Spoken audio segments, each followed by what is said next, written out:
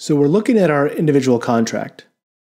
And in the earlier example, we had a single non-disclosure agreement, which is typically a single document.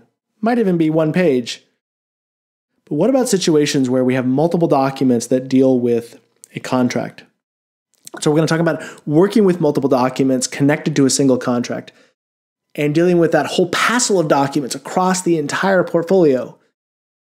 Because again, our interest is always not only the individual contract, but how that affects the whole contract portfolio.